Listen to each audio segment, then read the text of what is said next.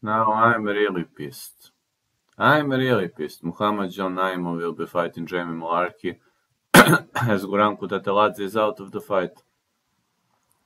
Muhammadjon Naimov 8-2-0. He's got good striking skills, got to say.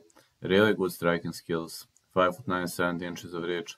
Born in Dushanbe, Tajikistan, and he is more of a ground guy, but he also knows to kick.